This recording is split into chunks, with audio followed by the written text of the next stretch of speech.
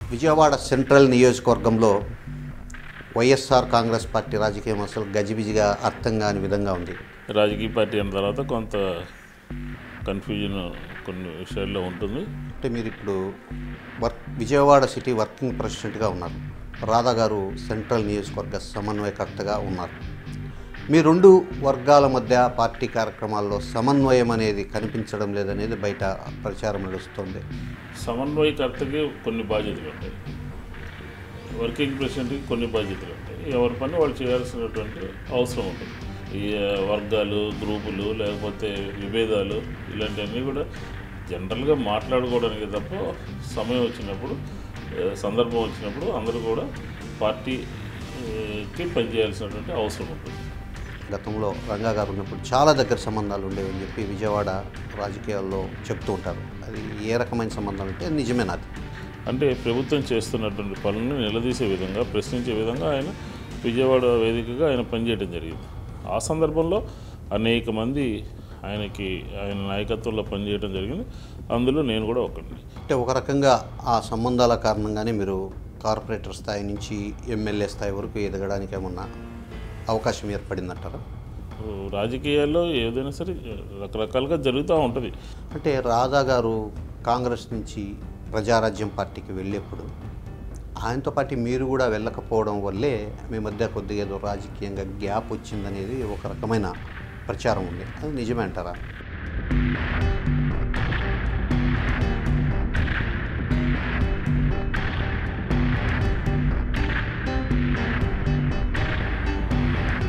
KVP Ramachandra Rao గారితో మీ సంబంధాలు ఏమిటంటే మీ మధ్య చాలా మంచి అవినాభావ సంబంధాలు వంటివి.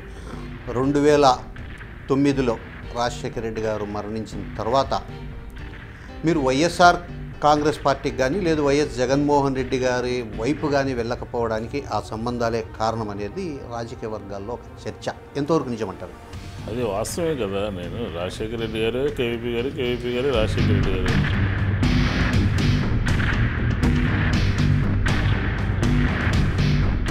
అంటే గతంలో మీరు iDreamకి ఇచ్చిన ఒక ఇంటర్వ్యూలో నేను బేసిక్గా కాంగ్రెస్ వాదిని కాబట్టి నేను కాంగ్రెస్ పార్టీ వదిలిపోదలుచుకోలేదని చెప్పి ఓ మాట చెప్పారు. అంటే ఈ 6 నెలలకు ఆ రకమైన అభిప్రాయం మారడానికి ఏమైనా ప్రత్యేక కారణాలు ఏమన్నా ఉన్నాయి?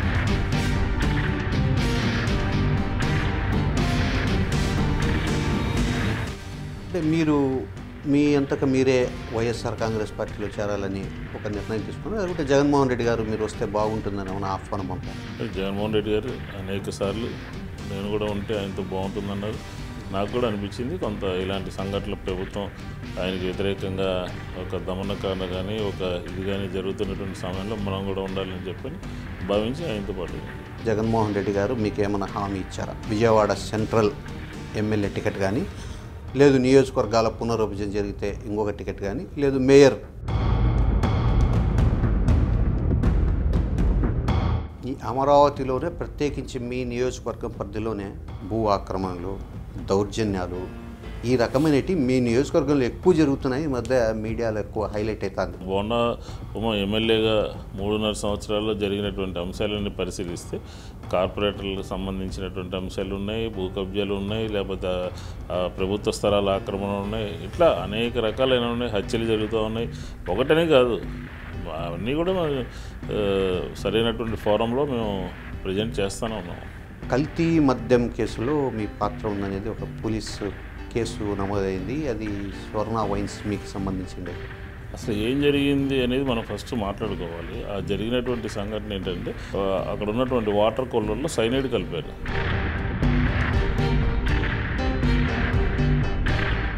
ప్రత్యేక హోదా ఇస్తే భారతీయ జనతా పార్టీతో కూడా కలిసి పనిచేస్తామని మీ పార్టీ అధ్యక్షులు ప్రకటించారు. ఈ ప్రభావం ఏ రకంగా ఉంటుందంటారు? మీరు బీజేపీతో కలవడం వల్ల అశ్వత్థామ హతః కుంజరః అనే సిద్ధాంతాన్ని ఇక్కడ మీరు మీడియా అంతా అప్లై చేస్తూ ఉన్నారు. అది కాదు. ఆయన మాట్లాడినటువంటి మాటలు నిశ్చితంగా మనం గమనిస్తే ప్రత్యేక హోదా అనేది మాకు ప్రధానం. పార్టీ ఇంట్రెస్ట్ కన్నా, వ్యక్తి ఇంట్రెస్ట్ కన్నా ఆంధ్ర రాష్ట్ర ప్రజల యొక్క బాగోగులు మాకు అవసరం అని చెప్పిన ఉద్దేశంతో అని చెప్పారు. రాబోయే ఎన్నికల్లో విజయవాడ నగరంలో మీ పార్టీ పరిస్థితి ఎలా ఉంటున్నారు? అంటే తెలుగుదేశం పార్టీ మీద పోటీ చేసి గెలవగలిగిన పరిస్థితి ఉందా?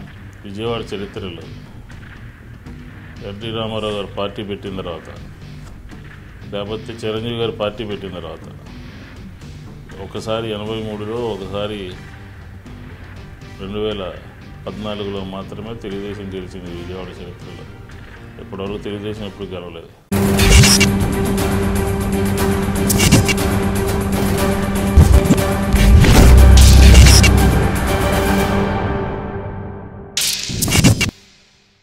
Welcome to iDream media.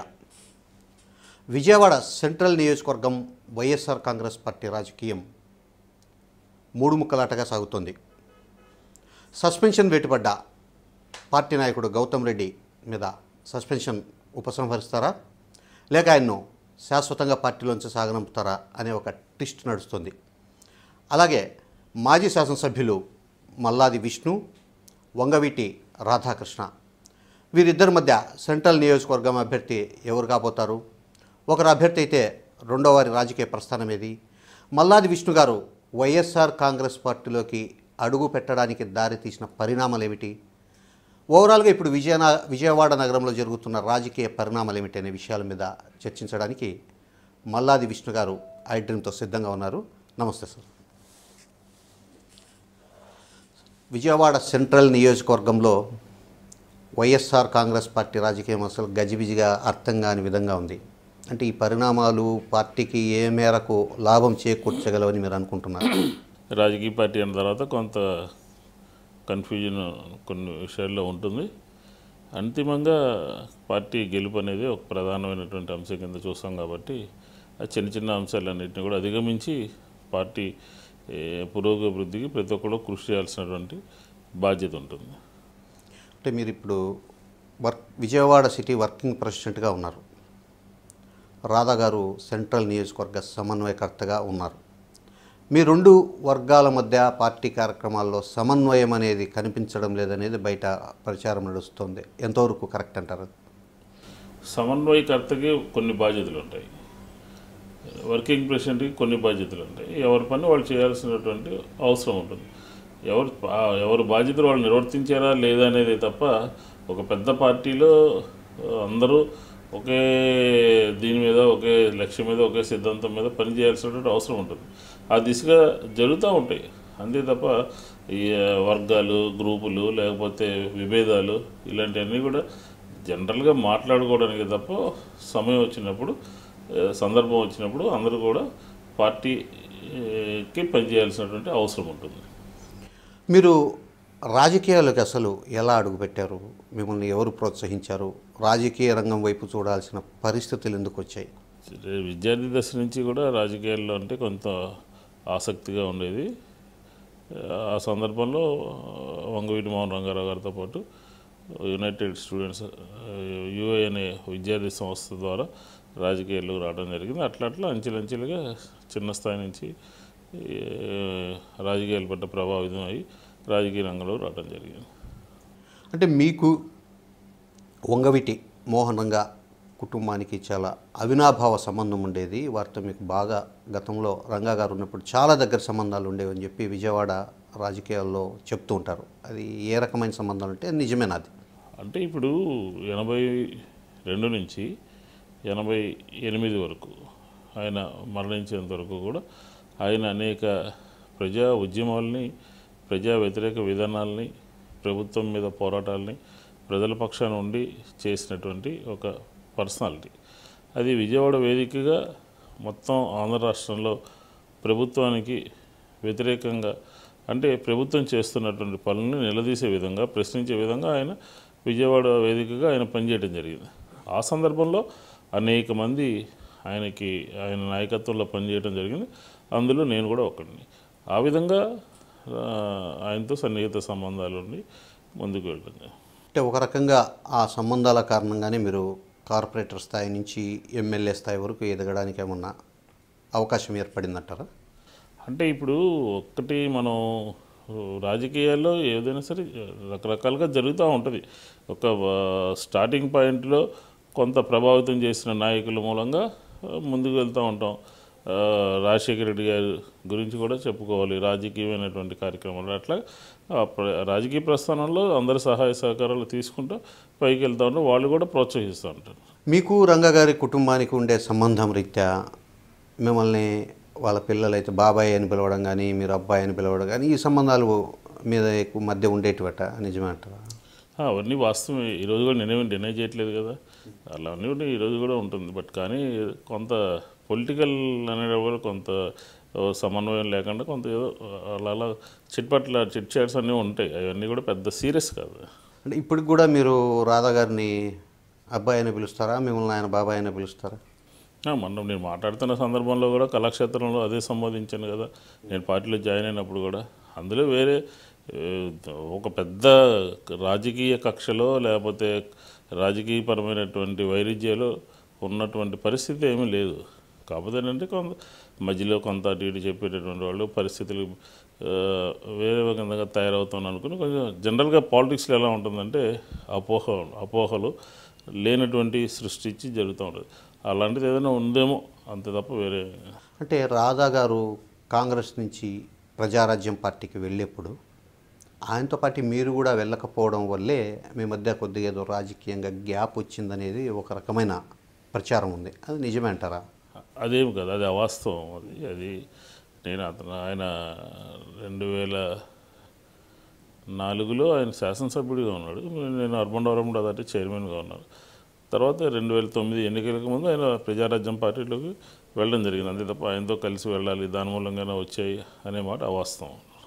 అంటే అప్పుడు మీరు వెళ్ళకపోవడం వల్లే రాజశేఖర రెడ్డి గారు మీకు ఎమ్మెల్యే టికెట్ ఇవ్వడానికి మార్గం సుగమమైందని చెప్పి మీరు అభిప్రాయపడుతున్నారా? అదేం లేదు. నేను ఆల్రెడీ 2004 జూలైలోనే నేను అర్బన్ డెవలప్మెంట్ అథారిటీ చైర్మన్గా ఉన్నాను. రాజశేఖర రెడ్డి గారు సీఎం అయిన 15 రోజులకి చైర్మన్గా ఉన్నాను. రాజశేఖర రెడ్డి గారు ఉండగా నా గాడ్ ఫాదర్ రాజశేఖర రెడ్డి గారిని వదిలేసి వేరే పార్టీలోకి వెళ్తాను అని చెప్పిన ఆలోచన అనేది అసలు ఆ ప్రశ్న ఉత్పన్నం కాదు. ప్రజారాజ్యంలోకి నేను ఆయనతో పాటు వెళ్తాననేది ఇది ఊహాజనితమైనటువంటి వెళ్ళలేదని వెళ్ళలేదని మీరు అడుగుతున్నారు కాబట్టి వెళ్తాననే ప్రశ్న కూడా అది ఊహాజనితమైనటువంటిది. అసలు ఆలోచన లేదు.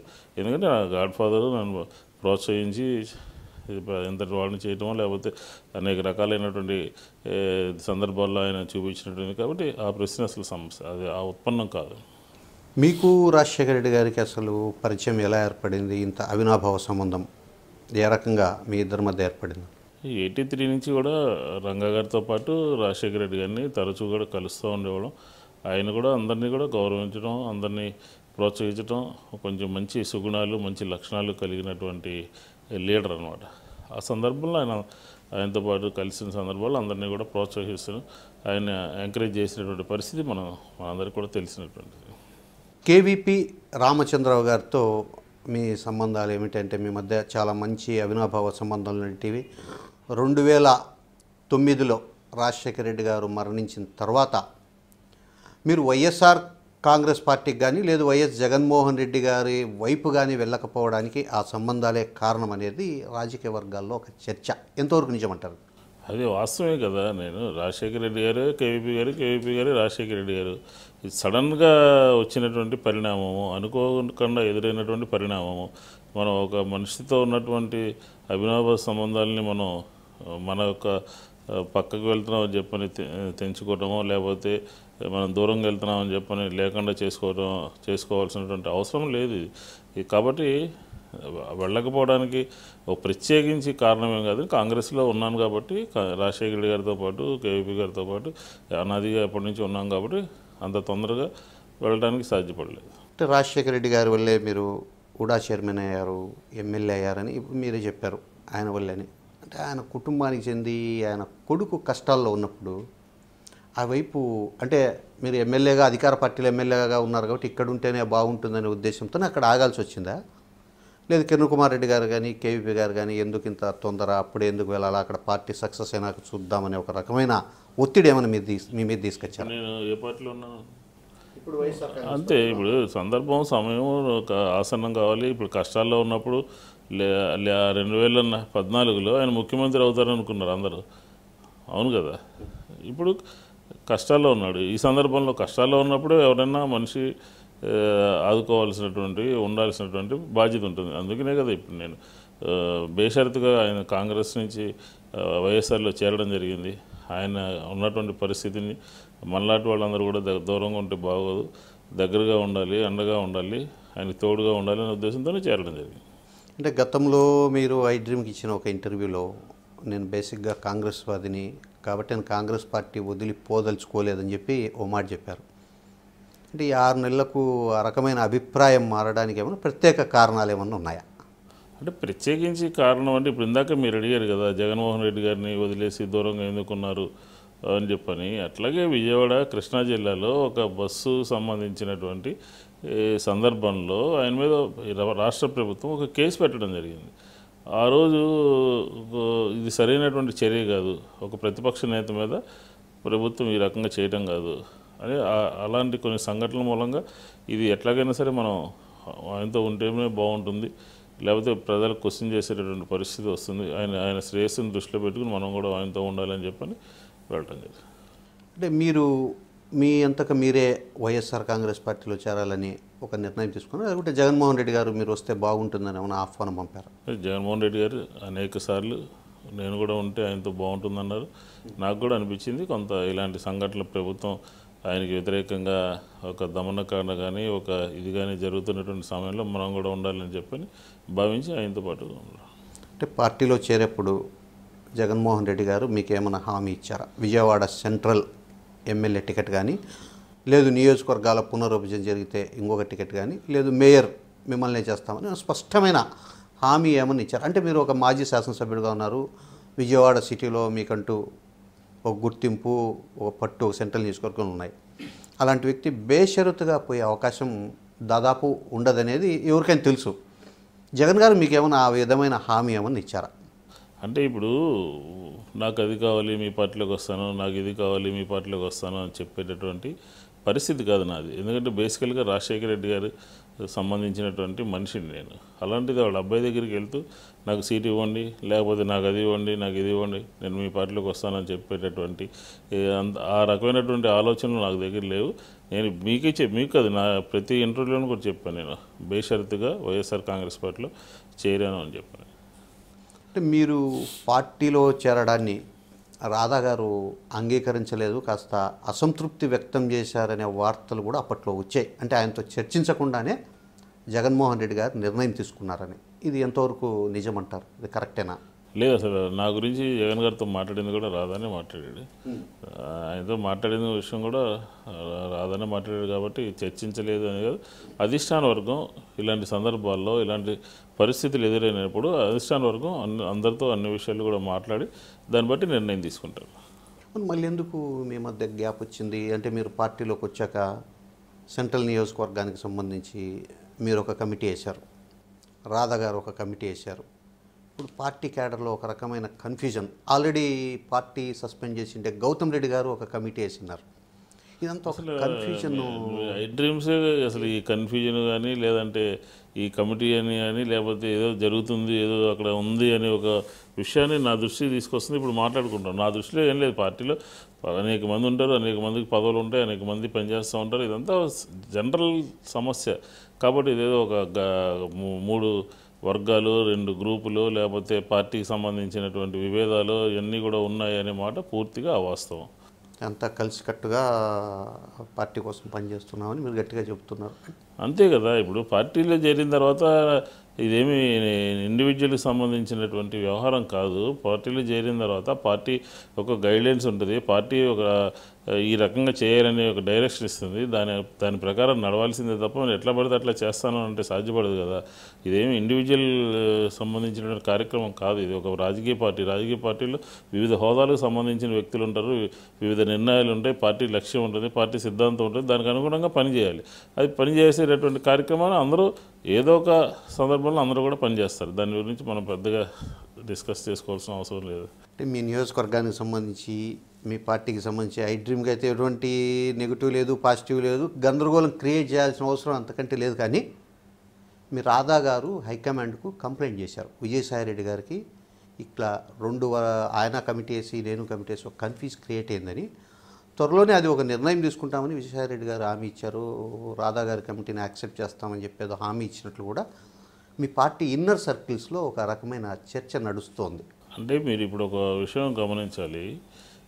ఒక టౌన్లో ఒక పార్టీలో అనేక మంది భిన్న అభిప్రాయాలు భిన్న వ్యక్తులు ఉన్నటువంటి సందర్భంలో అందరినీ పార్టీ అకామిడేట్ చేస్తుంది. అంతే తప్ప అది నీ అనే కార్యక్రమం కాదు. ఇది పార్టీ స్ట్రెంగ్తన్ అవ్వాలి. ఇది అమరావతి. ఈ అమరావతి అనేది మనకి ఒక పెద్ద ఇదన్నమాట. ఇక్కడ స్ట్రాంగ్గా ఉంటేనే దీని షాడో ఇతర ప్రాంతాల్లో పార్టీకి పడుతుంది. కాబట్టి ఆ దృష్టితో హైకమాండ్ కూడా అనేక విషయాలను ఆలోచిస్తుంది. అంతే తప్ప ఇక్కడ అంత పెద్ద మనం మీరు అన్నట్టుగా పార్టీ ఇన్నర్ సర్కిల్ అన్నట్టుగా అదేం పెద్ద ఏం లేదు. అంటే మీరు అన్నారు అమరావతిని. ఈ అమరావతిలోనే ప్రత్యేకించి మీ నియోజకవర్గం పరిధిలోనే రోజుకు ఒక రకమైన వివాదాలు బయటకు వస్తున్నాయి. రకరకాల భూ ఆక్రమణలు జరుగుతున్నాయి, దౌర్జన్యాలు జరుగుతున్నాయని మీ పార్టీ వాటిని గట్టిగా ఎదుర్కోలేకపోతుంది, ప్రజలకు అండగా నిలబడలేకపోతుంది అనేది ఒక రకమైన చర్చ నడుస్తూ ఉంది. అంటే ఎందుకంటారు ఈ పరిస్థితి? ఎందుకంటారు? చాలా చాలా బలంగా ఉన్నాం అమరావతిలో. మేము అనేకమైనటువంటి కార్యాచరణ ప్రణాళికలు రూపొందించాం. ప్రభుత్వ వ్యతిరేక విధానాలని ఎండగడతా ఉన్నాం. పార్టీ ఇచ్చినటువంటి కార్యక్రమాలు చేస్తూ ఉన్నాం. కాబట్టి అదేం లేదు. ఇప్పుడు ప్రతిపక్షం ప్రభుత్వం చేసేటటువంటి కార్యక్రమాలని ప్రశ్నించాలి. ఆ ప్రశ్నించడం, నిలదీయటం అనేక మార్గాలు ఉంటాయి. పత్రికా విలేకరుల సమావేశాలు ఉంటాయి, ధర్నాలు ఉంటాయి, లేకపోతే ఇంకొక కార్యక్రమం ఉంటుంది. అట్లా పార్టీ ఇచ్చినటువంటి కార్యక్రమం మేము అమరావతిలో 2 పార్లమెంటరీ అధ్యక్షులు ఉన్నారు, టౌన్లో యంత్రాంగం ఉంది, అంతా సరైన దిశగానే పనిచేస్తూ ఉంది. అంతా మీరు అన్నట్టుగా ఏమీ పరిస్థితి ఇక్కడ లేదు. అంటే నేను చెప్పింది అమరావతి స్పెసిఫిక్గా సెంట్రల్ నియోజకవర్గానికి సంబంధించి అడుగుతున్నాను. ఇక్కడ అంటే మీరు ఇప్పుడు సెంట్రల్ నియోజకవర్గం అంటే నియోజకవర్గ వారీగా జరిగేటటువంటి కార్యక్రమాలు కొన్ని ఉంటాయి. నగరంలో పార్టీ పరంగా తీసుకునేటటువంటి కార్యక్రమాలు కొన్ని ఉంటాయి. అట్లాగా ఏ కార్యక్రమాలు చేస్తే ఎట్లా రియాక్షన్ వస్తుందని చెప్పి దాన్ని బట్టి జరుగుతూ ఉన్నాయి. అంటే పార్టీ కార్యక్రమాలు కాదు సార్, పార్టీ కార్యక్రమాలు కాదు నేను అడిగేది. ప్రజలకు సంబంధించి భూ ఆక్రమణలు, దౌర్జన్యాలు ఈ రకమైనవి మీ నియోజకవర్గంలో ఎక్కువ జరుగుతున్నాయి. ఈ మధ్య మీడియాలో ఎక్కువ హైలైట్ అవుతుంది. దాని గురించి నేను మాట్లాడుతాను. ఇప్పుడు మనం కొత్తగా మాట్లాడుకోవాల్సింది ఏంది? బోండా ఉమా ఎమ్మెల్యేగా 3.5 సంవత్సరాల్లో జరిగినటువంటి అంశాలన్నీ పరిశీలిస్తే కార్పొరేటర్లకు సంబంధించినటువంటి అంశాలు ఉన్నాయి, భూ కబ్జాలు ఉన్నాయి, లేకపోతే ప్రభుత్వ స్థలాల ఆక్రమణ ఉన్నాయి, ఇట్లా అనేక రకాలైన ఉన్నాయి, హత్యలు జరుగుతూ ఉన్నాయి. ఒకటనే కాదు, అవన్నీ కూడా సరైనటువంటి ఫోరంలో మేము ప్రజెంట్ చేస్తూనే ఉన్నాం. ప్రజలు 1-4 సార్లు మనం చెప్తూ ఉంటాం. ప్రజలు కూడా అన్నీ గమనిస్తూ ఉంటారు. ప్రజలు అవేర్నెస్ ఎక్కువగా ఉంటుంది. నగరం ఇది, ఒక రాజధాని ప్రాంతం ఇది. ఇక్కడ జరుగుతున్నటువంటి కార్యక్రమాలు ఎప్పటికప్పుడు ప్రసార మాధ్యమాల ద్వారా తెలుస్తూ ఉంది. అంతకన్నా ఇంకా మనం దాన్ని చేయాల్సింది ఏముంటుంది? ఏదైనా ఒక సంఘటన జరిగినప్పుడు దాని మీద ప్రజలకి సమాచారం వెంటనే వెళ్ళిపోతుంది. పార్టీ కూడా దాని మీద యాక్ట్ చేస్తుంది. గత ఏడాది క్రితం కల్తీ మద్యం కేసులో మీ పాత్ర ఉందనేది ఒక పోలీసు కేసు నమోదైంది. అది స్వర్ణ వైన్స్ మీకు సంబంధించిండేది. ఒక 5, 6, 7 కూడా చనిపోయినట్లున్నారు. అంటే దానికి సంబంధించి మీ పాత్ర ఏంది? మీకు తెలిసి అది జరిగిందా, లేదు ఇది రాజకీయంగా మిమ్మల్ని ఇరికించాలనే ప్రయత్నం చేశారనేది ఏమన్నా జరిగిందా? అంటే మీ వైన్ షాప్లో మీకు జరగకుండా జరగడం అనేది ఉండదు కదా. అసలు ఏం జరిగింది అనేది మనం ఫస్ట్ మాట్లాడుకోవాలి. ఆ జరిగినటువంటి సంఘటన ఏంటంటే, ఒకరింట్లో కొంతమంది దొంగతనం చేయొచ్చు, దొంగతనం జరిగిందని అంటాం. అట్లాగే అక్కడ ఉన్నటువంటి దాంట్లో కొంతమంది ఉద్దేశపూర్వకంగా కుట్రపూరితంగా అక్కడ ఉన్నటువంటి వాటర్ కూలర్లో సైనైడ్ కలిపారు. ఆ సైనైడ్ కలపడం మూలంగా అక్కడ ఆ సంఘటన జరిగింది. అది విచారణ చేస్తుంది పోలీసు. దాన్ని అంటే ఫస్ట్ ఇన్సిడెంట్ జరిగింది కాబట్టి దాని మీద ఒక కేసు రిజిస్టర్ చేశారు, కానీ ఇన్వెస్టిగేషన్ జరుగుతూ ఉంది. ఆ ఇన్వెస్టిగేషన్లో ప్రభుత్వానికి సంబంధించినటువంటి state and central FSL reports అన్నీ కూడా వచ్చినాయి. అవంతా కూడా కల్తీ కాదు, ఇదేంటి ఇది కలిసి సైనైడ్ కలిసింది అని చెప్పి స్పష్టంగా వచ్చింది. ఇంకా వచ్చిన తర్వాత ఇంకా ఏం మాట్లాడతారు? అదేమి అది వచ్చింది, ఓకే వచ్చింది, అది మీడియాలో కూడా వచ్చింది. అంటే మీ మీద కుట్ర జరిగింది అనేది మీరు అదే కదా నేను చెప్తున్నాను. ఎందుకు ఇప్పుడు ఎందుకునంటే రాజకీయ పరం అది తేల్చాల్సింది నేను కాదు, పోలీస్ యంత్రాంగం తేల్చాలి. ఎవరు చేశారు అని పట్టుకోవాల్సినటువంటి బాధ్యత పోలీస్ యంత్రాంగం మీద ఉంటుంది. కాబట్టి ఆ రోజున ఆగమేఘాల మీద కేసు పెట్టారు కాబట్టి అది ఎంతవరకు సమంజసము ఏమిటి అని చెప్పని తేల్చాల్సినటువంటి బాధ్యత పోలీస్ యంత్రాంగం ఉంటుంది. యంత్రాంగం ఆ పనిలో ఉంది, దాంట్లో సఫలీకృతం అవుతారని చెప్పని నేను అనుకుంటాను. అంటే ఈ సంఘటన జరగకపోతే అప్పట్లోనే మీరు వైఎస్ఆర్ కాంగ్రెస్ పార్టీలో జాయిన్ అయ్యేవారు. పార్టీ పెట్టి 8 సంవత్సరాలు అయిందండి. ఇది జరిగింది దీనివల్ల కొద్దిగా లేట్ అయిందని. దీనికి అసలు సంబంధం లేదు. పార్టీ పెట్టి ఇప్పుడు 7 సంవత్సరాలు పై కాదు. రాబోయే ఎన్నికల్లో సెంట్రల్ నియోజకవర్గం నుంచి మీరు పోటీలో ఉంటారా, మీ అబ్బాయి పోటీలో ఉంటారా? అసలు ఇప్పుడు సీట్ల గురించి ఎక్కడ ఉందండి? పార్టీ కార్యక్రమాలు చేయాలి. జగన్మోహన్ రెడ్డి గారి నిర్ణయం ఫైనల్. జగన్మోహన్ రెడ్డి గారి నిర్ణయం శిరోధార్యం. ఆయన ఏం చెప్తారో ఏంటో, ఎవరు పోటీ చేయాలో, ఎవరు పోటీ చేసి ఎవరు పని చేయాలో ఏంటో అంతా కూడా స్పష్టంగా మనకి అర్థమవుతుంది కదా. ఇప్పుడే మనం కొన్ని క్వశ్చన్స్ వేసుకుని గందరగోళపడి ఇదంతా కూడా గందరగోళం అవడం దానికి పార్టీ ఒక నిర్ణయం తీసుకుంటుంది, ఎవరు ఎక్కడ ఎప్పుడు ఎట్లా పోటీ చేయాలి పని చేయాలని. దానికి అనుగుణంగా మనం పనిచేస్తాం. నిర్ణయం అనేది హైకమాండ్ తీసుకుంటాం. ఒకవేళ రాధా గారికి టికెట్ ఇస్తే మీరు సపోర్ట్ చేస్తారా? గెలిపించాల్సిన బాధ్యత ఉంటుంది కదా. పార్టీ టికెట్ ఇచ్చిన తర్వాత ఎవరినైనా మిగతా వాళ్ళందరూ గెలిపించాల్సినటువంటి బాధ్యత ఉంటుంది. అసెంబ్లీ నియోజకవర్గాల పునర్విభజన జరుగుతుందని మీరేమైనా భావిస్తున్నారా? అదేదో ఒక ప్రక్రియ స్టార్ట్ అయింది. విభజన చట్టంలో ప్రతి పార్లమెంటు నియోజకవర్గంలో 7 నుంచి 9 అవ్వాలని చెప్పని ఉంది స్పష్టంగా. అది చేస్తారా చెయ్యరా, పార్లమెంట్కి వెళ్తుందా, లాస్ట్ బడ్జెట్ సెషన్ ఇది, ఈ సెషన్లో జరుగుతుందా లేదా ఏంటనేది అధికారంలో ఉన్నటువంటి వాళ్ళు చెప్పాల్సినటువంటి బాధ్యత ఉంది. అది ఏం జరుగుతుంది అనేది మనం ముందే దాని మీద ఊహించలేము. ఈ తాజా రాజకీయ పరిణామాల నేపథ్యంలో 2 రోజుల క్రితమే పవన్ కళ్యాణ్ గారు తెలంగాణ నుంచి ఆంధ్రప్రదేశ్ రాష్ట్రాల యాత్ర ప్రారంభించారు. ఈ ప్రభావం ఏ రకంగా ఉంటుందనుకుంటున్నారు మీ పార్టీ మీద? మేము ఆయన మీద మా ఒపీనియన్ చెప్పాలి అంటే, ఈ 2019 ఎన్నికల్లో ఈ పార్టీతో ఉంటాము, ఈ పార్టీకి వ్యతిరేకంగా ఉంటాము, 170 సీట్లు పోటీ చేస్తాము అని చెప్పి ఆయన ఏదైనా ఒక విధానంతో దాన్ని ఏమంటారంటే ఒక లక్ష్యంతో ఆయన వస్తే అప్పుడు చెప్తాం మేము ఆయన ఏంటనేది. అంతేగాని ఆయన ఏమీ చేయకుండా, ఆయన సిద్ధాంతం ఏంటి చెప్పకుండా, పోటీ చేస్తారో చెప్పకుండా, ఎన్ని పోటీ చేస్తారో చెప్పకుండా, నేను 20 అంటున్నారు, ఒకసారి 10 అంటున్నారు, ఒకసారి 2020, 2025, 30 సంవత్సరాలు అలా రకరకాలుగా ఉంది. కాబట్టి ఇప్పుడే వైఎస్ఆర్ కాంగ్రెస్ పార్టీ పవన్ కళ్యాణ్ గారి మీద మా ఒపీనియన్ మేము ఇప్పుడే చెప్పదలుచుకోలేదు. టైం వచ్చినప్పుడు మాత్రం స్పష్టంగా చెప్తాం. అంటే కాపు ఫ్యాక్టర్ అనేది పనిచేయదంటారా? ప్రభుత్వ వ్యతిరేక ఓటు పవన్ కళ్యాణ్ చీల్చుకోగలిగితే కన్నా కాపు ఫ్యాక్టర్ పనిచేస్తే వైఎస్ఆర్ కాంగ్రెస్ పార్టీకి అదేమన్నా నష్టం కలిగించే అవకాశం లేదని గట్టిగా చెప్పగలుగుతారు. అసలు వైఎస్ఆర్ కాంగ్రెస్ పార్టీలో ఉన్నటువంటి లీడర్స్, కాపు లీడర్స్ ఇంకే పార్టీలో ఉన్నారు చెప్పండి. బొత్స సత్యనారాయణ గారు కానీ, లేకపోతే అంబటి రాంబాబు గారు కానీ, ఇంకా A to Z నేను చెప్పాలంటే చాలా టైం పడుతుంది. అందుకని మొత్తం అంతా కూడా ఉన్నారు. కాబట్టి దాని గురించి పెద్ద ఆలోచన లేదు. కానీ మేము చూసేది ఏంటంటే 2014 ఎన్నికల్లో 3 పార్టీలు కలిసి, జనసేన, టీడీపీ, బీజేపీ కలిసి పోటీ చేస్తే, జగన్మోహన్ రెడ్డి గారు ఒకళ్ళే పోటీ చేస్తే వాళ్ళకి జగన్మోహన్ రెడ్డి గారికి 1.5 మాత్రమే స్లైట్ డిఫరెన్స్ ఉంది. ఇప్పుడు 3 విడిపోతే ఏమవుతుంది? కాబట్టి ఆ దిశగా మేము పెద్దగా ఆలోచించట్లేదు. ఈ రాష్ట్రంలో ఉన్నటువంటి ప్రధాన పవర్ఫుల్ కలిగినటువంటి వ్యక్తి జగన్మోహన్ రెడ్డి గారు, ఓటు బ్యాంక్ కలిగినటువంటి వ్యక్తి జగన్మోహన్ రెడ్డి గారు. కాబట్టి అదేం పెద్ద ఆలోచించట్లేదు. ఇప్పుడు ఏంటంటే కులాల వారీగా పెద్ద ఏమీ చూడాల్సిన పని లేదు. ఈ లీడర్ వస్తే మనకి న్యాయం జరుగుతుందా లేదా అనే సిద్ధాంతం మీద ఎలక్షన్ జరుగుతుంది. అంటే ప్రత్యేకించి రాయలసీమలో కాదు కానీ మీకు గుంటూరు నుంచి స్టార్ట్ చేస్తే శ్రీకాకుళం వరకు అంటే కాపు, కమ్మ ఈ ఫ్యాక్టర్స్ గత ఎన్నికల్లో కూడా బాగా పనిచేయబట్టే కదా వైఎస్ఆర్ కాంగ్రెస్ పార్టీ ఓడి. 2004 ఎన్నికలు, 2009 ఎన్నికలు, 2014 ఎన్నికలు, రాజశేఖర రెడ్డి గారు 2 ఎన్నికల్లో విజయం సాధించారు. ఆ వారసత్వం ఈ రోజున మళ్ళీ తిరిగి ఆంధ్ర రాష్ట్రంలో పునరీకరణ జరుగుతుంది. కాబట్టి ఆ దృష్టితో చూస్తారు తప్ప ఎక్కడా కూడా మీరు అనుకున్నటువంటి పెద్దగా ఏముండదు. ఒక నాయకత్వం అబద్ధాలు చెప్పకుండా విశ్వసనీయత కలిగించి ప్రజలకి చెప్పింది చేసి చూపించేటటువంటి నాయకత్వాన్ని ప్రజలు నమ్ముతారు. ఆ నాయకత్వం జగన్మోహన్ రెడ్డి గారు. అంటే 2009 ఎన్నికల్లో రాజశేఖర రెడ్డి గారు చేసినట్లు ఒక ప్రచారం ఉందంటే చిరంజీవి గారిని రంగంలోకి తెచ్చి ఏ రకంగా ప్రభుత్వ వ్యతిరేక ఓటు చిరంజీవి గారికి పోయేటట్లు చేశారో ఇప్పుడు కూడా చంద్రబాబు నాయుడు గారు అదే స్ట్రాటజీ అమలు చేస్తున్నారు. కాబట్టి వైఎస్ఆర్సీపీ లాస్ అవుతుందనేది ఒక రాజకీయ వర్గాల్లో ఒక చర్చ. ఆయన ఉన్నాడు కదా జయప్రకాష్ నాయుడు గారు, ఆయన కూడా పోటీ చేశాడు కదా ఆ రోజు.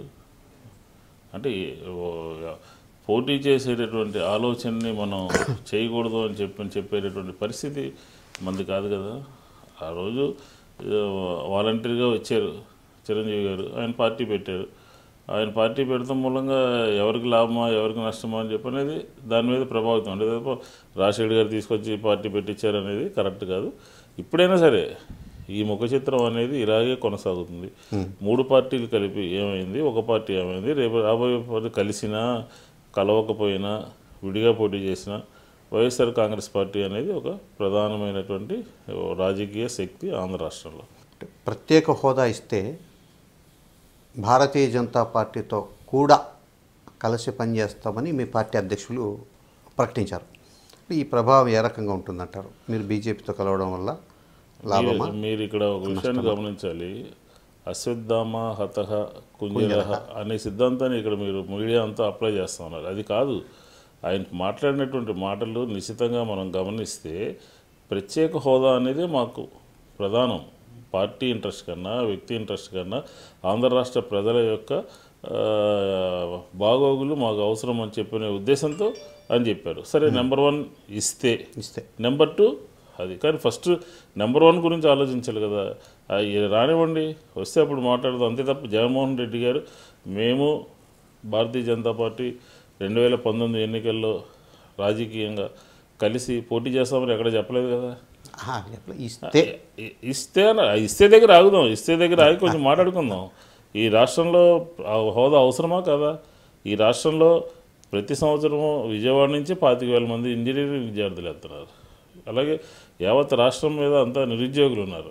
వాళ్ళందరికీ కూడా నిరుద్యోగ వృత్తి ఇస్తున్నారు. బాబు వస్తే జాబ్ వస్తుందన్నారు. అవన్నీ హోదా నుంచి ప్యాకేజీకి వచ్చారు.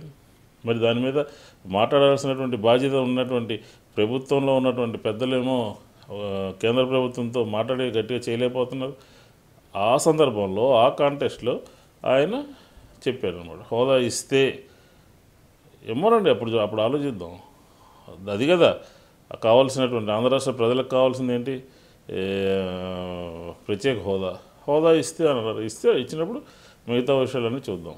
అదే ఇస్తేనే కలుస్తామన్నారు. ఇస్తేనంటే ఇవ్వాలండి. అసలు ఇస్తే దాన్ని బట్టి ఆలోచిద్దాం. మనం నెక్స్ట్ పొలిటికల్ ఏంటనేది ఆలోచిద్దాం. ఇప్పుడు ఏం చెప్పారు మోడీ గారు, పవన్ గారు, చంద్రబాబు నాయుడు గారు ముగ్గురం కలిసి ఆంధ్ర రాష్ట్రాన్ని అభివృద్ధి చేస్తామన్నారు. 5 సంవత్సరాలు కాదు 10-15 సంవత్సరాలు కావాలన్నారు. వెంకయ్యనాయుడు గారు రాజ్యసభలో 5 సంవత్సరాలు సరిపోదు 10 కావాలన్నారు. ఏమన్నది మొత్తం అంతా కొలాప్స్ చేశారు. రాష్ట్ర అభివృద్ధి లేదు. ఏమి నిరుద్యోగ వృత్తి ఇవ్వట్లేదు. ఉద్యోగ అవకాశాలు లేవు. విద్యార్థులందరూ కూడా ఉద్యోగస్తులందరూ కూడా రోడ్డును పడే పరిస్థితి ఉంది. కాబట్టి ఈ పరిస్థితుల్లో ఖచ్చితంగా ప్రత్యేక హోదా ఇస్తే అని చెప్పడం జరిగింది. ఆ ఇస్తే దగ్గర ఆగి ముందు ఆంధ్ర ప్రజలకు న్యాయం చేద్దాం, తర్వాత పొలిటికల్గా ఆలోచిద్దాం. అది ఆయన సిద్ధాంతం. జగన్మోహన్ రెడ్డి గారు ఇడుపులపై నుంచి ఇచ్చాపురం వరకు 3,000 కిలోమీటర్ల సుదీర్ఘ పాదయాత్ర ప్రారంభించారు. రాయలసీమ అయిపోయింది, నెల్లూరు జిల్లాలో నడుస్తోంది.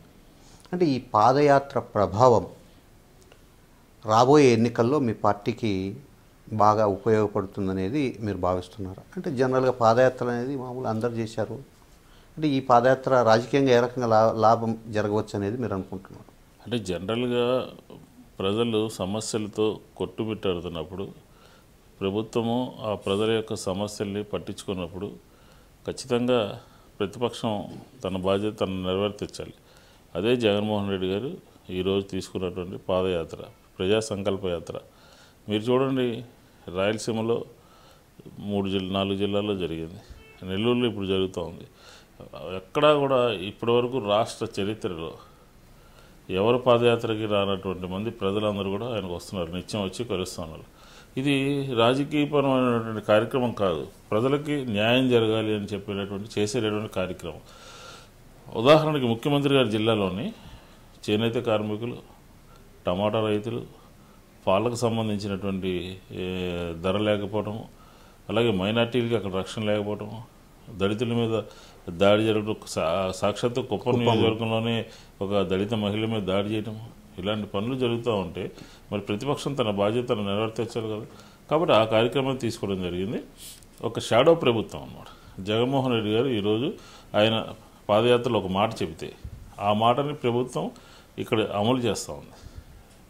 అలాంటి ఉదాహరణలు 4 చెప్పగలను నేను. కాబట్టి ప్రతిపక్షం అనేది తన పాత్రను తన సమర్థవంతంగా నిర్వహిస్తూ ఉంది. కాబట్టి ఈ రోజున పాదయాత్ర మీద ప్రజలకి ఒక విశ్వాసం కలిగింది. ఆ విశ్వాసం ఏ రూపంలో పార్టీకి ఉపయోగపడుతుందని చెప్పనేది అది తర్వాత అంశం. కానీ ప్రజలకు ఒక భరోసా కలిగించడమే జగన్మోహన్ రెడ్డి గారి యాత్ర యొక్క లక్ష్యం. అంటే ప్రజల్లో సంతృప్తి స్థాయి దాదాపు 90% ఉంది. అసలు సమస్యలే లేవు. జగన్మోహన్ రెడ్డి గారు అసలు సమస్యలు లేనప్పుడు ఈ పాదయాత్ర ఎందుకు చేయడము, ఊరికే పొద్దుబొగ చేసుకుంటున్నారని మీ దేవినేని ఉమా గారు కానీ చంద్రబాబు నాయుడు గారు కానీ చెప్తున్నారు. సంతృప్తి స్థాయి 90% ఉంది. ఇప్పుడు సంతృప్తి స్థాయి 1.5తో మా మీద గెలిచారు. అదే ఉంటే బాగోదని చెప్పని దాన్ని 60%కి 70%కి 80%కి తీసుకెళ్ళిపోతూ ఉన్నారు. అసలు ప్రతిపక్షం అవసరమా ఈ రాష్ట్రంలో? వేరే రాజకీయ పార్టీలు, ప్రతిపక్షమే కాదు ఇతర రాజకీయ పార్టీలు అవసరమా? అన్నీ మేము చేసేస్తున్నాం కదా అని అన్నారు. ఏం చేశారండి మీరు? ఎన్నికల మేనిఫెస్టోలో పెట్టినటువంటి అంశాలు, రైతు రుణమాఫీ ఎగ్గొట్టారే, డాకో సంఘాలకి 15,000 12,000 రూపాయలు 12,000 కోట్ల రూపాయలు ఉంటే మీరు వేసింది ఎంత?